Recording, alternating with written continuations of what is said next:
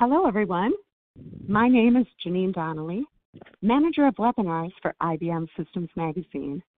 And on behalf of IBM Systems Magazine, I'd like to welcome you to our presentation. We will be holding a Q&A session at the end of the webinar. You may ask a question at any time during the event by entering it into the Q&A panel. If you experience technical difficulties during the webinar, please use the Q&A panel to alert us, and someone will assist you. You may download a PDF version of the slide deck by clicking on the drop-down menu labeled Event Resources. You'll find that on the left side of your screen. And know that you can download those right from the platform without being disconnected from the webinar. Today's webinar, Getting Started with IASP on IBM I, is sponsored by HelpSystems. Our featured speakers today are Ash Giddings, Tom Komodowski, and Tom Huntington. Ash is a pre-sales specialist at HelpSystems. Ash began his career on IBM mainframe before moving into mid-range systems such as IBM I and AIX, and then Windows and Linux. He's worked for some of the largest data centers in Europe and has advised large companies around the world on ways to save costs and improve efficiencies. Tom is a DevOps engineer. That's Tom Komodowski, I should say, with over 30 years of experience in IT, including 25 plus years on the IBM I platform. His background covers a wide variety of technical responsibilities involving network administration, programming, operations, and support. He is certified as an IBM Certified System Administrator. And then we have Tom Huntington. He's an Executive Vice President of Technical Solutions at HelpSystems and has been named an IBM Champion for the last 5 years. He oversees business alliances and large customer relationships and ensures that HelpSystems software works with other major software and hardware vendors worldwide. And so without further ado, Ash, I'll turn the presentation over to you. Wonderful. Thank you, Janine. Let's get cracking on with the agenda. So today we're going to start right at the very beginning and talk about what an IASP is. Now, this technology arrived with v5.r1 and initially required SANs, which were starting to be used around the same time on the platform. Next, we'll guide you through how you go about creating an IASP before explaining how to realize the benefits of loading your applications into one. We'll then show you how to deal with IASPs as a sysadmin on a daily basis before highlighting where IASPs really fit in with PowerHA. We also have a couple of live demos sprinkled throughout the session. So top IT concerns. Now, despite the maturity of logical replication solutions and PowerHA having been around since 2008, I believe, even longer on AIX, the market are still concerned about HA and DR. Some of today's webinar will illustrate how you can use IASPs as part of your solution to this challenge or concern. Now, that last slide came from the annual HelpSystems survey. The latest one is available now for you to complete. We had well over 500 people complete this last year. So if you can take time to look at that link and complete that, it doesn't take many minutes, but that information is used, it's anonymous, and it's used throughout the industry by many third parties, including HelpSystems, throughout the year. Thank you very much. So how much downtime can you afford? For something to be considered as highly available, it needs to be capable of having 99.999% uptime. That equates to around 5 minutes a year downtime. You often hear this being referred to as not 99.999, but 5 nines. So how do you start to increase your reliability and therefore your uptime? Well, many start by assessing and documenting before eventually eliminating the single points of failure around applications. And these single points of failure include, but are not limited to IBM partitions running on Power. They extend to hubs, switches, routers, data centers, and/or cloud. And later in the webinar, we'll cover how PowerHA combined with IASP can help tackle at least the IBM part quickly and easily. Tom, over to you. Thank you, Ash. So let's talk about what an IASP is, or IASP, and I've seen it in many different formats. I've seen it with a lower I and capital ASP. Even called my colleague Ash earlier in the week. I called him IASH. I guess I got so used to saying this, it was kind of confusing. So basically, you know, in the raw sense of the word, or the kind of primitive definition, a collection of directories and libraries associated with a database. So on IBM I, this technology allows you to create more than one set of IaaS per partition. So each partition on a multi-partition Power server running Power 9, you could have certainly multiple independent auxiliary storage pools. Or in some cases, they refer to them as disk pooling when you talk about other technologies like Unix. Now, this is not new technology. It's kind of ironic. Here it is, 2020, near the end of 2020, and we're talking about something that was actually put on the server back in 2000. And first of all, it was put in place to help with segregating out Domino and Windows servers that were running on the platform. And then in v5r2, IBM allowed you to put libraries in it. Why do people use the technology today? For the most part, it's with the IBM PowerHA hardware-based replication, where you segregate your business data into the IaaS, so it's replicated by hardware. And we'll talk about PowerHA towards the end. So that is the main function. So PowerHA uses this technology to replicate from one partition to the next, and continues to do that as things are moved from one partition to the next from the IaaS. So each partition can have multiple IaaS, as we talked about, and basically what you're doing is you're varying off disk on one system and varying them onto the other.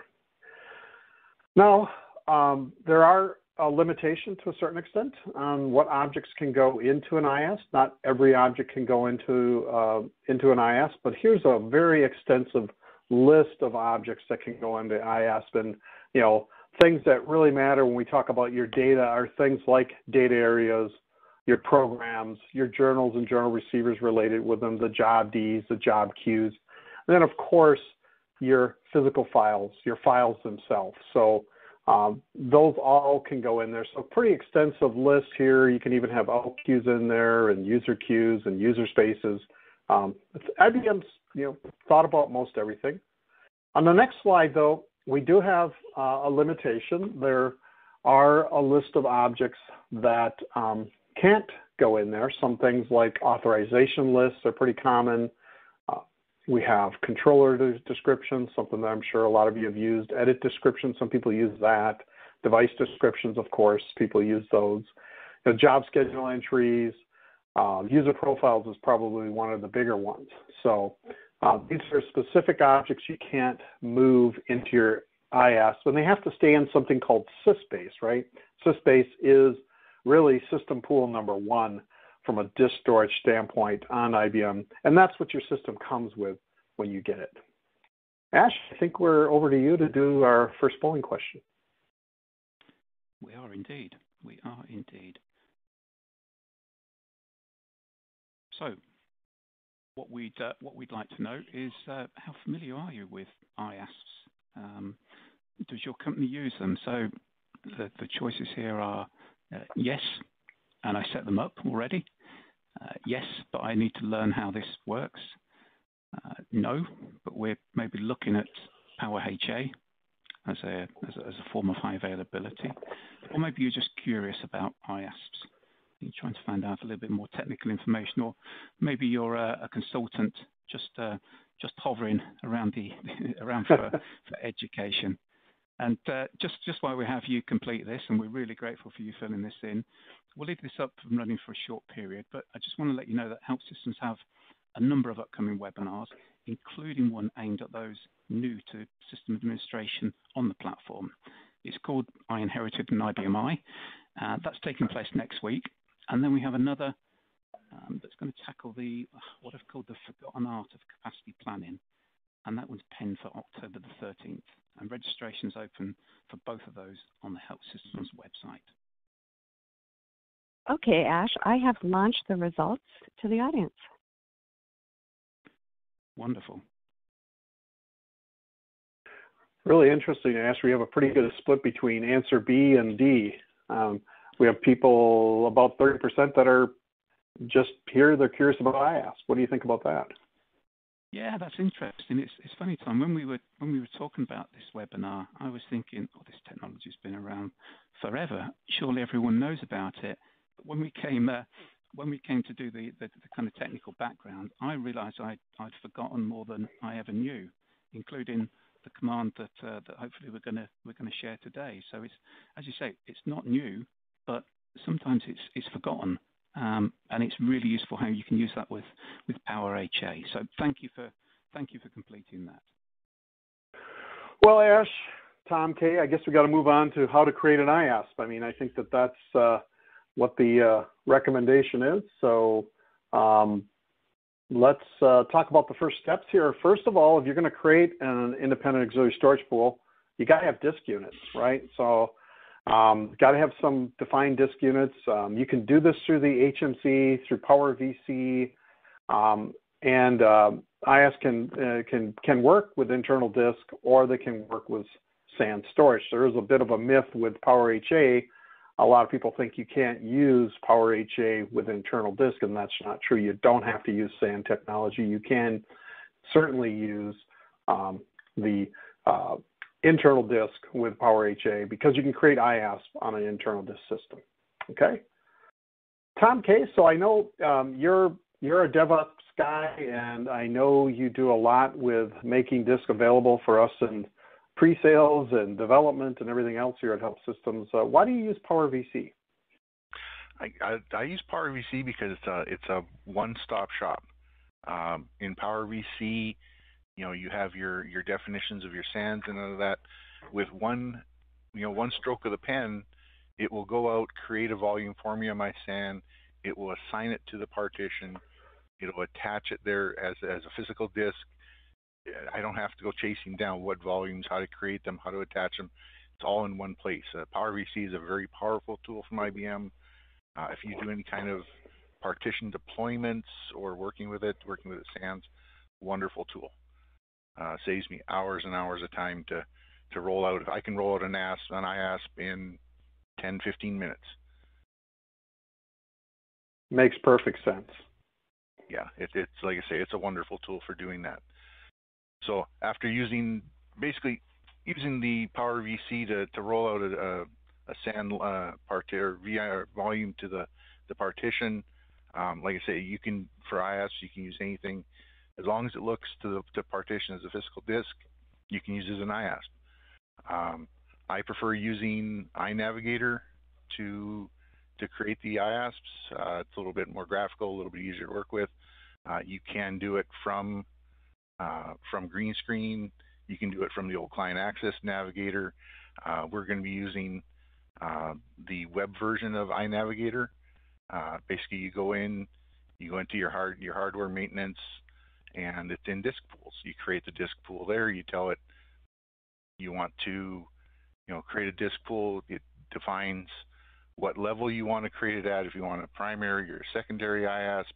The only difference between primary and secondary is secondary is just attached to a primary, so it's easier to vary on. You just vary on the primary, and it brings all the secondaries with it. And so here we are. We're using the IBM Navigator. This is the web screen version. This is what comes in the new Access Client Solutions. It's the direction that IBM is rolling in. The client access screens look similar. You probably used them before. You're probably familiar with them, but like I say, this is the new way of getting into it. It's all done in the web browser.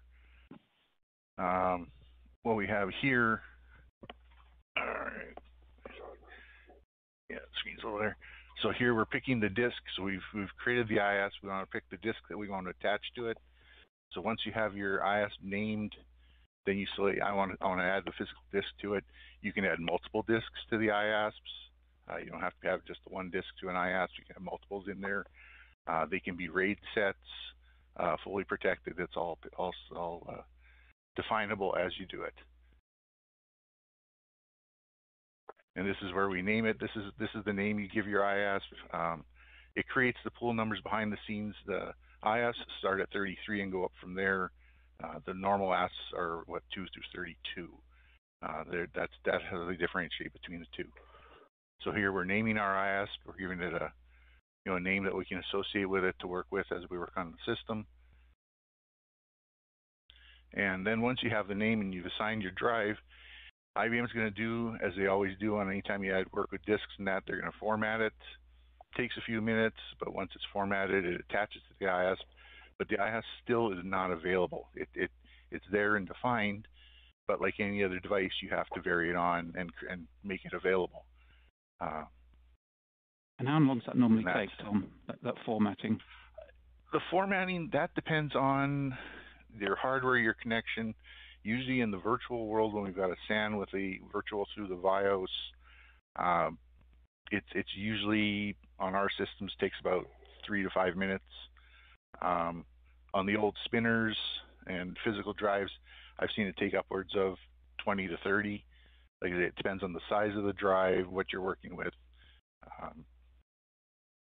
That's good like to know. I say, it does give you a chart showing how far along it is and an estimate on how much time. So you have an idea if you can go for a coffee or for a lunch. It'll give you a time frame for that. Nice. Excellent. So now that our one and only Tom Com has created our disk for us, then somebody like myself can take over and work from a green screen. I can start doing commands like work config status, and we'll show you that. I can work with my IASP name. The IASP that I have here, that's just it's just a name. So it doesn't have to start with IASP. I should mention that. It has to be varied on, of course, if you're going to be able to add something to it. So at that point in time, there's once he's done that for us, there's nothing in it. We have to get stuff in there, and we'll talk about that. You also can do a display ASP status just to see what status is at. You can do the work RDB directory entry to make sure that you can connect to the database when you need to. If you're working with IFS, so IASPs, again, you can put your IFS information in there, and certainly people do that for replicating directory. I mean, obviously we use that quite a bit on IBM for storing documents and stuff like that. And then you can also do other commands like work live, and I'll show you some of those things live here in a bit. So a lot of ways that you can work with this information, but I think we're over to Mr. Ash to talk about that exact thing. How do you load your application into an IASP? Thanks, Tom. So now we know what an IASP is, and we've seen how to go about creating it, but what about your core applications? How do you get them from CISPAS into an IASP? I know many vendors, third-party vendors, provide instructions on how to do this, so although I appreciate lots of you will have homegrown applications, they're still very common on the platform, but fear not, this process doesn't normally require any real application changes, and to be honest, it's more to do with job descriptions and library lists. So let's take a little look. It's all about your data. So how do you go about getting that data from CISPAS to IASP? You simply back up your application libraries. So that could be via save file or maybe a VTL, virtual tape library. Then, this is the key thing, you either delete the CISPAS version or you rename it before restoring that library into your IASP. The delete or rename is necessary because you can't have the same library resident in CISPAS and IASP at the same time.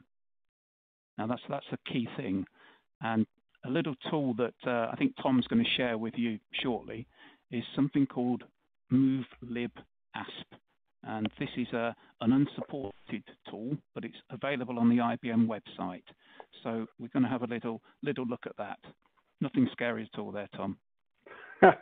Yeah, and maybe you can, you know, we do have that chat feature. Maybe you can share that link for downloading that. So, well, and so it's not only your libraries you're going to be moving there, you're going to be moving IASP. So basically, the reference to the IASP, again, I'll show you the work link command in referencing my IASP, is basically it's a UDFS, which stands for User Defined File System at that point in time, and you can mount basically off the root directory to it. You also can do restore and copy commands to move IFS data into the IASP. A little trickier, just as anything with the IFS is if you aren't familiar with using backslashes and stuff like that to reference your save files and stuff on the RST command. But again, you can create a save file. You can use tape, VTL, or your save file. You can then restore, and then here's an example of using a restore live command in here, or we can do the RST copy function.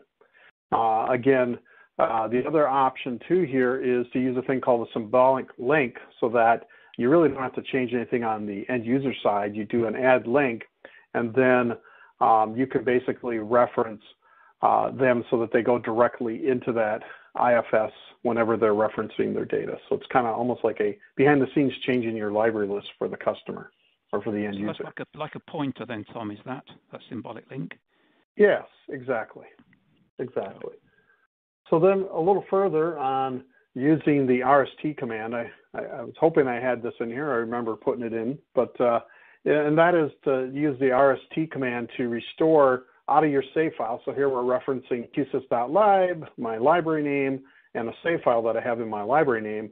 And then we're going to restore that object, HelpSystems directory, installs is what it's called, and I want to include that, and I want to install that into my IASP, and my IASP is /IASP1, and then the rest of the directory. So that's where I'm restoring it to, and as you can see, we're specifying the device is the save file, the object is the directory to the new directory, and then we have the parameter that create PRN directory. It's going to automatically create directories that aren't found as you do this and allow object differences to get around any kind of authority issues. Now there is also a copy function, and you can copy IFS from sysbase. There's also a move object function too, and there's for libraries you can move individual objects, and there's also a move, just simply move, that allows you to move IFS objects from sysbase to another IASP out on your system. So that's what this is. This is showing the copy function. So unfortunately, like everything on IBM iAsh and Tom, there's more than one way to skin this, as they say. Okay. All right. So as promised, we would do a little live demo here. So here's the really scary part, right? Okay. And let me know when you guys can see that on your end. Okay, that's good. Thank you, Tom.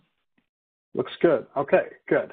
So as promised, we do a few commands here. So this is all up to Tom's fingers and how fast they can type on what we actually can see. We're on our system called Able. And if I do F4 here, I can do *dev because the IASP ends up being basically a device. And you get at it, well, I can prompt this here. I'll just show you. If we roll to the second screen here, we have *ASP. All right. So I hit enter, and I can see my drives are available. I can vary them on and vary them off. I'm not going to do that because I didn't really tell anybody else that possibly is on the system that I'm going to be doing this demo. Notice we do have more than one IASP here, and typically you kind of want to pick a standard when you name them. It doesn't have to be IASP. It could just be Fiserv, Euronet, Jack Henry, whatever bank that you're with, and it could be, you could pre-label it that way too. So, all right, so that's that. The other thing that happens kind of automatically in the background, you really don't have to do anything with it. And I always kind of like to bring this command back because I hate typing it. I don't know why. It's one of my least favorite commands. The work RDB directory entries. And this, we'll see in here that both of my IASP have a definition in here. The neat thing here is that I can put a 5. I wish I wouldn't have done that. Okay, so if I put a 5 in front of here, I can display the details. And if I roll down, this will show me the actual ASP group number, so 145. And down here, if I display this one, it should be 33. Now, I'm assuming my good colleague Tom K, or Tom Com as we call him, did that for me in the background. Now, so what about my libraries? So I can do a work lib command, and I can do all user. And because I did set IASP1 as my group, it shows me on top all my user libraries that are in IASP1 first. Notice that? All right. And then down here, these are all my sys-based libraries. So I can certainly have libraries still in sys-based and libraries out in my IASP. What I can't have is I can't have 2 Tom Huntington libraries, one in the IASP and one in the sys-based, because the system only allows 1 library name exactly like that. So what I did is I did set ASP group to get there, and I'm going to show you that command again so that I can specify. So if I do ASP01, which is, actually it's 02, that's why we should always have the same naming convention, and I rerun that command, we'll notice I get a different set of libraries. These are basically the default libraries. Yeah, easy for you to laugh. I probably did that to myself, didn't I, Tom? All right. No, we created them differently for a reason. Yeah, we did. Okay, good. So now what I was going to show you is the restore lib command.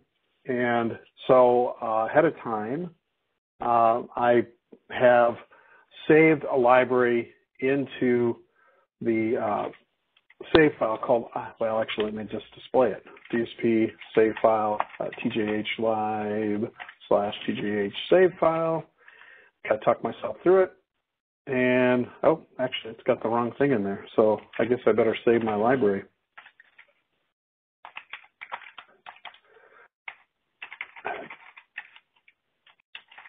All right, and I'm going to save it to my save file.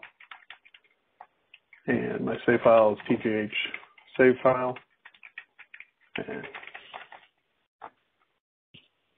okay, do I want to clear my data?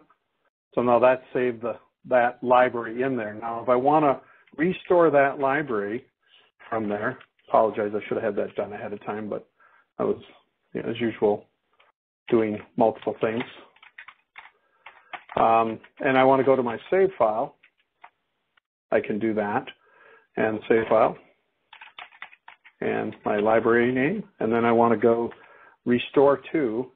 So I'm going to come down here, and I have to specify my IASP, and I want to also, well, if I want, I'll just do allow object differences star all, and my restore library, I'm going to call it something else. I'm going to call it iPayroll now. And what device do I want to go to? ISP1. So what that's going to do is, okay,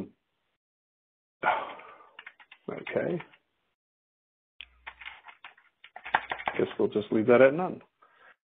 Okay, so now it's gone out there and it's restored that library there. So now, in order to see that library, I'm going to have to change my ASP group. And I remember I had got way too many things going on here, guys. All right, so now I can display or do a work lib, and I should see iPayroll out in there. So I'll just do all user again. This is kind of the easiest way to show you this. And now we have this library iPayroll. It wasn't there before. All right. So that's how you get libraries in there. There's one other command that Ash and I were working with earlier. It's move lib ASP. And Ash, where did you get this from? I actually came across this a number of years ago. It's on the IBM website. It's available in a save file on the IBM website, but it's listed as unsupported. So it's a run at your own risk, and it uses IBM APIs. But it seems to work a treat. It has the ability you don't have to go through the saving, the renaming, restoring. You can check dependencies using the default. That will validate whether that's available to move. And then running it again, you can actually move that library from one IASP. Yeah, so what I just did is I said, hey, let's just validate. Because earlier I tried to move a library that had journals in it, and the journal receivers are in a different library, and it says, hey, you can't move them when that's the case. So now I can press the command again, and it just moved my library over there. So again, if I go back to our friendly little command here, work live, and I should see, so now we've added in HA demo IASP. So there's just a couple different options. You can use restore, or if you get this API, and to Ash's point, it is where, right? All right. So I'm going to stop sharing here and make sure you test it out, right? We always recommend testing. Brilliant. Thank you, Tom. Yeah, it's a great tool, really. It really is. It saved lots of legwork, and it appears to work. So, how do we use IASPs every day? Well, there used to be a misconception out there in the community. I'm not sure if it's still a misconception even today, that IASPs were tough to implement, and I think the Toms have dispelled this myth. Plus, if you think about it, it's exactly the same concept as volume groups on AIX. They've been around for years. It's nothing new. So I think the scary thing is probably the unknown. So how do we use them as admins? Little look. They talk about connecting the job, connecting to the job namespace. So adding the IASP to the job's namespace. From an interactive session, as we've seen, after signing on to a 5250, there's a command, set ASP group command, that when used sets the ASP for the current thread.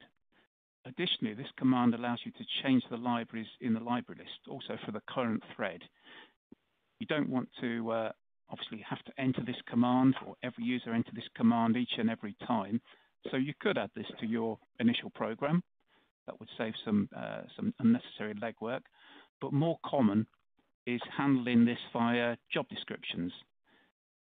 These can be altered to point to the IASP, and of course, user profiles each have a job description defined, so you need to review and probably tweak those too. We can see the initial ASP group defined on page 2 when displaying the job D, as shown on the next slide. So let me just go forward to the next slide here.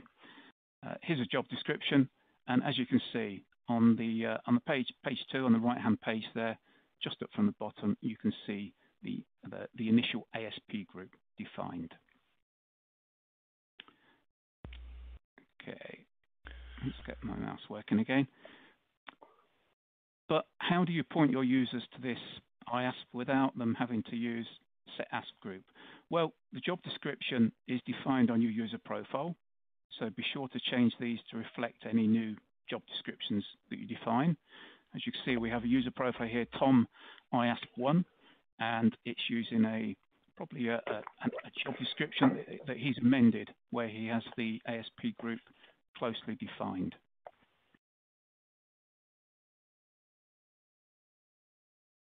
To verify the ASP you're using when signed on to a 5250, you'll see it on the job definition attributes on the work job command, and these can be seen by taking option 2 after using work job, and you just simply scroll down to the 3rd page, and there you see it, not at the bottom, but one from the bottom, auxiliary storage pool group. So nice and clear and obvious where it is. And here's, what's this? This is a display library list, and note the PWR payroll library, which, as you can see, it's nice and clear. It resides in IASP1. And it's worth noting that those that don't have an ASP device listed, they live in CISPAS. It doesn't tell you that. It just assumes that you know that. So if it's blank, it's CISPAS.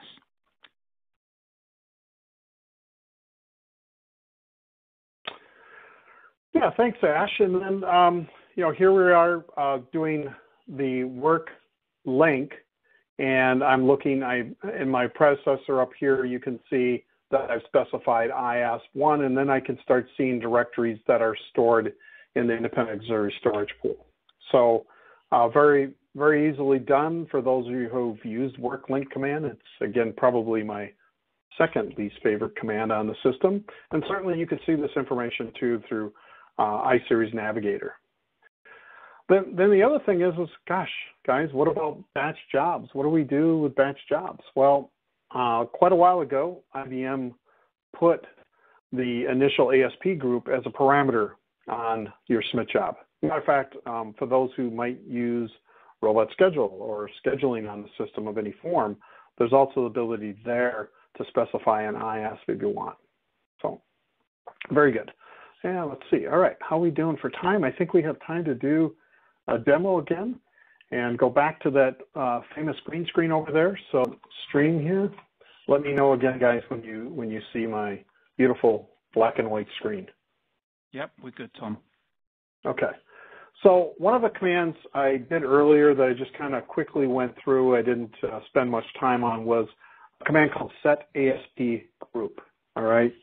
And if I press F4 on this, this is where we can specify our IASP. We can specify our system library list, our current library list, and other libraries that we might want to have in our library list. So, you know, I might add our, I think it was iPayroll. All right. So I could do something like that. And now when I display my library list, I should see iPayroll in there, the one library that we added, and it's in my user library list, along with the sysbase and a few other things that are out there on this particular system. And then also our job description. I believe I have a job description on the system of IASP1 somewhere. Okay, where did I put that in? I put it in my library.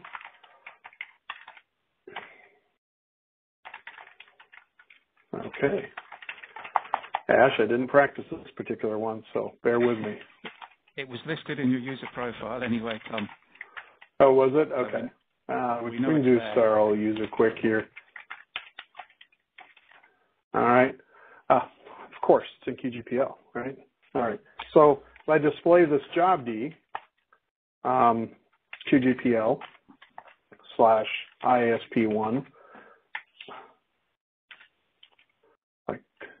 You missed an L. Yeah, it's always easier to talk than it is to type and talk at the same time. I will tell you, it's just like, you know, the old saying, chewing bubble gum and walking at the same time. You can't do that. Well, that's me when it comes to typing and talking on these webinars. So we'll see down here that I've specified that, IASP1. And why am I doing that? Because I have a user profile. If I do a work user profile here and do Tom asterisk, and I look at my Tom ASP1 profile and display that, roll down a bit, and we should see the IASP. Well, here's my job description, right? That's working and getting me into my actual IASP itself. And then my user queue, etc. Okay? And then my home directory too. So I can have my home directory specifying IASP1. So let's, gosh, I guess we got to sign on now. Now here we go again. We got to do more typing. So this is one too. Thank God we didn't use Ash's name as the beginning, because then it would be Ash. I'd be really messed up. Oops, and I already messed up because I don't know why. You're loving this, Tom K, aren't you? Actually, I will say, Janine gave me a hard time yesterday because she says, "Oh, you're going to actually do a live demo?" I'm like, "What? What do you mean by that?" Of course I am. So, and if we do a display library list and we see, wow, there's no IASP library in here. Well, I still need, in my job description, I didn't specify any current library list or any library lists at all. So it's just defaulting on what's on the system. So in this case here, if I want to work with iPayroll and let's see, what was the other one we created? HA demo, IASP, right? if I want those libraries, I still have to do that, or I have to put those in my job description. And, you know, as a bad demo guy, I didn't do that. So, okay, so then what happens is submit job, right? So I want to control my batch job, and I don't know, we'll do a very simple work active job. And if I specify, actually what we should do is display library list, all right? And if I specify that job D, I could use that, or job description. Down here, I certainly can control the library list, but I also have IASP on the parameter here. I'm going to make the assumption it's, where did it go? Back one screen, I think. Oh, right here. I went right by it. Yeah. And I can control my IAS that way too. So that's, you know, just to give you some flavor of working your way around. It's really not that hard. These are all things, we've all used job descriptions, user profiles. We've used submit job command. I guess the other one I should show you is the work link. I didn't really have that in my demo here today, but we'll just show that quick. So here's my IAS1 IFS directory. I do 5 on that. We saw earlier one of my commands, I put this IFS out there and so forth. But, you know, it's just really, at that point in time, it's just an addressable directory that you can get to that way, or you can even have it on your home directory, as we probably do a work job here and look at our attributes. You know, we can see my job description I'm using up here. And as we roll down, we should see, where's my IAS? Oh, there it is, right? All these parameters, they're there. They're just hidden a little bit. You got to find them, right?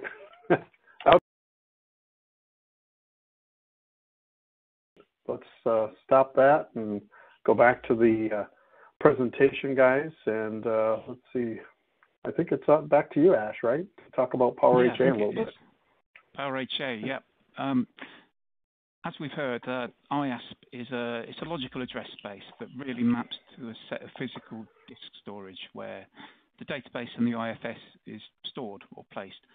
When paired with PowerHA, the term independent indicates that this pool of disk is really switchable between other partitions in the PowerHA cluster.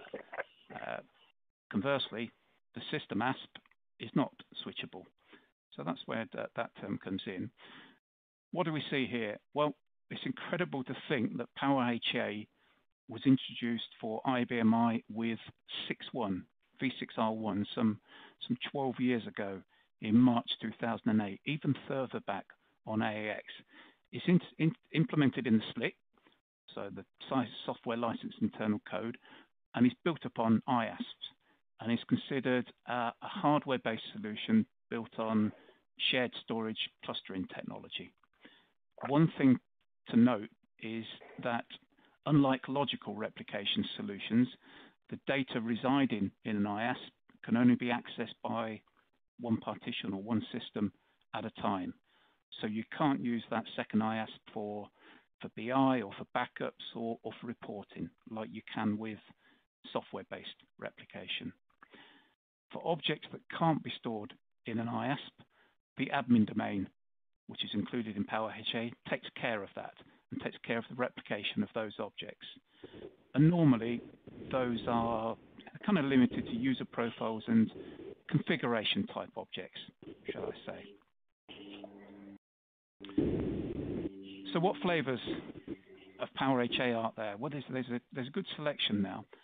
So geographic mirroring is replication performed by IBM I with either internal or external storage.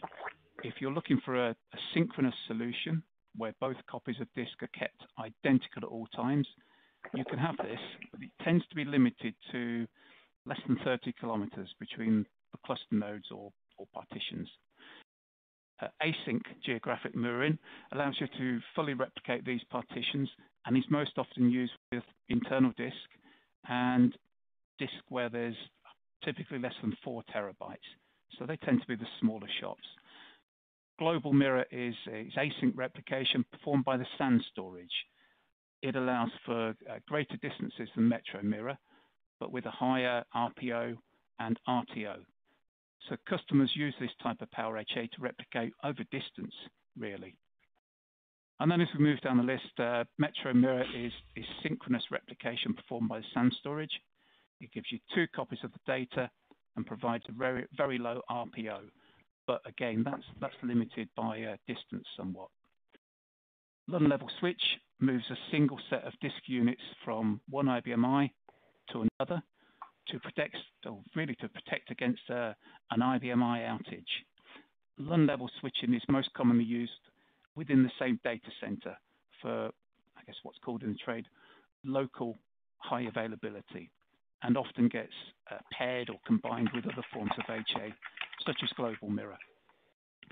And then finally on here, HyperSwap protects against storage device failure across 2 or more SANs. I know it's unlikely, but if it can happen, it will happen. 2 or more SANs with minimal impact to running applications.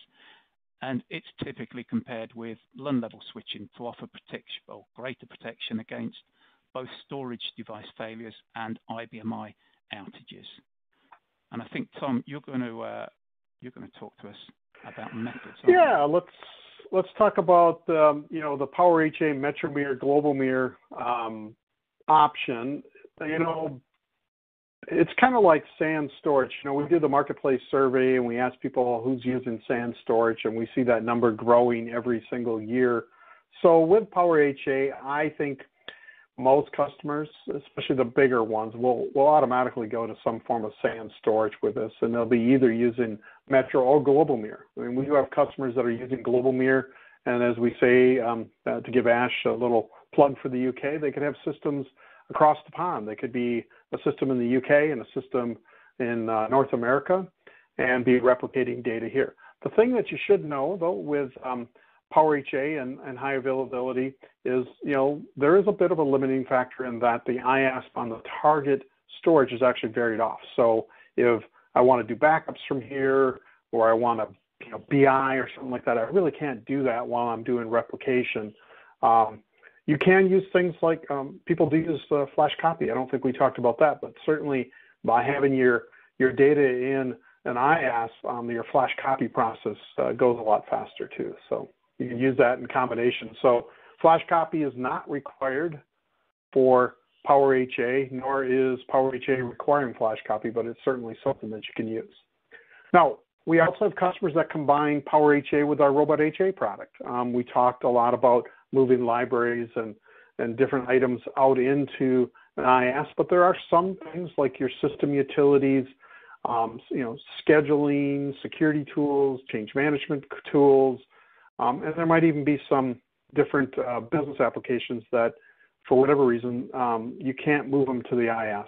There might be some limiting factor. You might be using a combination of technologies, and that's where there's some great partners along the way that can help out with that, and IBM Lab Services can help you out with any questions in that area. So data centers, if you run PowerHA in the data center, some people do that where side by side they'll be doing PowerHA in the same data center, and then they might do DR with a technology like Robot HA, a journaling technology. So there's no reason you can't combine the two. Matter of fact, when you implement PowerHA, it is requested and pretty much required that you use journaling on the at least local journaling for your system, because it is used as part of the rebuild process.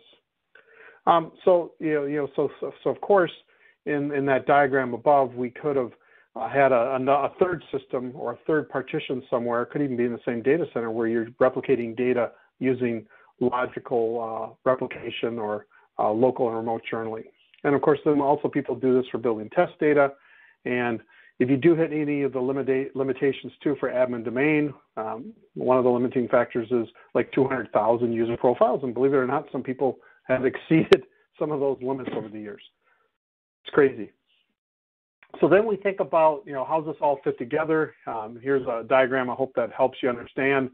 I can have a product like Robot HA, any of the logical replication products running in SysSpace and replicating data from one SysSpace to another. So when you're using PowerHA, SysSpace is active on both systems. What's dormant on the second system is that disk pool. That IASP is varied off over on the second system. And so when you do a role swap, you're basically varying off and varying on your disk. That's underneath the covers. That's really what's happening, and it happens automatically for you. That's why when people go to PowerHA technology and start doing role swaps, they go, wow, that was a lot easier than what we had to do with the previous supplier.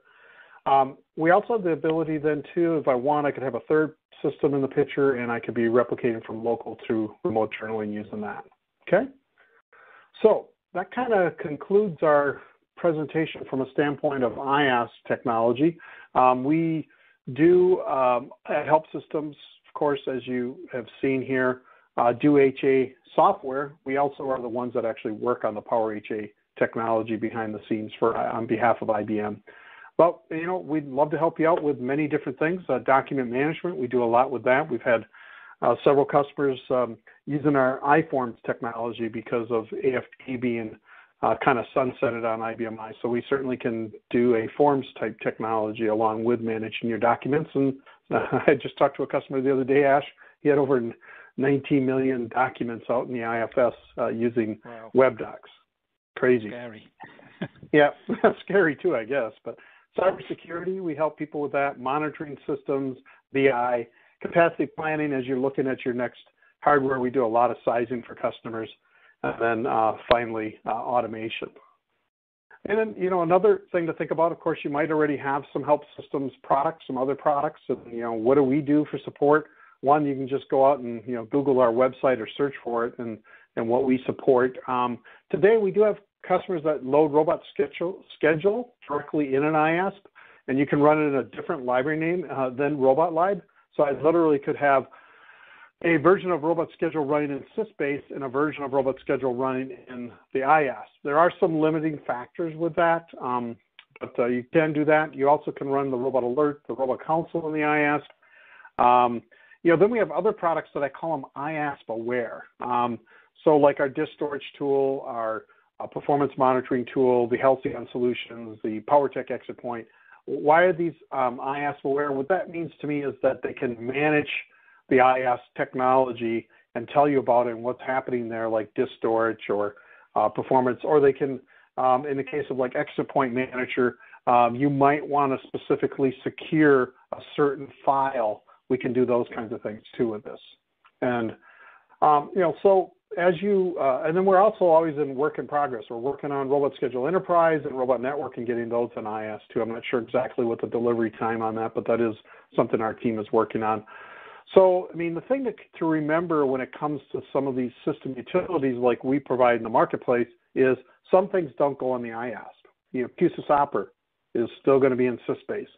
Your audit journals are still going to be in SysBase. Your system values, exit points, you know, those all are going to exist still in SysBase. So sometimes you are living a little bit of a straddled world between SysBase and IASP when you do implement this technology, but you know, the nice thing is that now I've isolated my business application from the operating system, and I have a really good solution for doing role swaps now, and I've gotten rid of all the headaches that I had before in managing things manually. So anyways, you can talk with our support team. Ash, anything else to add there from a Halcyon perspective? No, we've been asked, can Halcyon run in an IASP, and we've never needed to run it in an IASP. You can run jobs within that IASP. But yeah, no, I think that sums it up great, Tom. And everyone's environment is different. So before you, before you embark on implementing IASP or PowerHA, just make sure you talk to us about the tools you've got to make sure that we can support you. Excellent.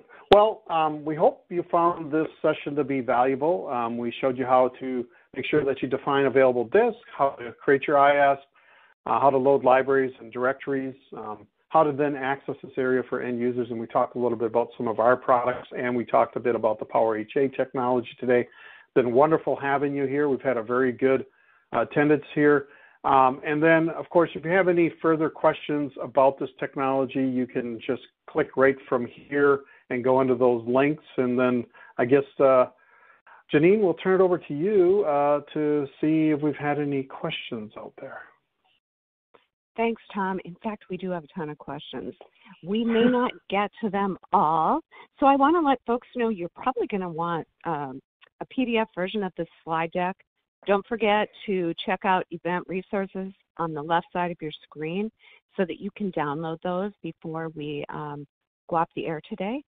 And so, yeah, Tom, let's get started. Does object security need to be set up again when the libraries are moved to the IASP? Yeah, I think I'll take that one. Or Ash, you want to handle that, or? Yeah, I don't believe it does. I think it remains intact, doesn't it? So whatever work you've put into place, remains in place. You don't need to re-engineer any object level security within. Yeah, I think they may have seen the errors that I had, Ash, but it's because I didn't fill out the restore parameters correctly. So it's just like restoring a library back to any fresh systems. It's all about the parameters that you restore and the fact that the user profile exists, right? I mean, otherwise that you can have some, security issues if you don't restore properly. So, and again, the nice thing is that you can build a test environment out and play with all this stuff before you actually go to it, kind of like we've done. Got it. Great. Thank you. The other thing, Tom, I want to mention for our attendees is as you look at the slide, those are live links. So feel free to click on any of the links on this slide. It'll open in a window, so it's available to you following the webinar. Okay, let's try this one. Does PowerHA give active / I don't know if it's inactive, but active solution for IBM I, like software replication? And then do we face performance issues going with geo-mirroring as it uses hosts for replications? Well, I can probably take the first part. Not really an active type scenario with PowerHA. It's more active and passive. If you're looking for active, it needs to be logical replication solutions, really. So typically those that are built on top of remote journaling. With regards to performance issues, Tom's, any idea on that one? Yeah, so GeoMirror, what you're talking about is internal disk. It's really more about how much storage you have. So IBM kind of does put a guideline around that. If you're using internal disk, you don't want to use PowerHA with that environment if you're over really 4 terabytes of used disk space. More than that, it's not so much that it won't work. It's just if you have a failover, there is more time in actually varying on that environment. So good question. We probably have, Janine, time for one more question. Okay, sounds good. It's so hard to pick. Let's say yeah, right. There's a lot. Is it only one disk per IASP, or can you have multiple drives? Yeah, I can address that. You can have assign many disks to it. Like I say, you can set up RAID sets to work with it. It's basically as if it shows as a physical disk on the system, you can assign it to the IASP. You can assign multiple disks to the IASP. There's an option that you can have the IASP in a protected pool, so it'll basically set up a RAID set internally. You'll need to have the appropriate number of disks for that, but yeah, you can definitely have multiples. So you're not limited to a single drive size. Great. Thanks, Tom. Sadly, we are out of time. If we didn't get to your question today, please know that someone will reach out to you via email with an answer. So I want to thank everyone for attending and for all your questions. I also want to thank the team at HelpSystems for sharing your expertise with us today. Later this week, watch for a follow-up email. It will contain a link to the recording of today's webinar. Thanks again for joining us. Have a great day and stay well.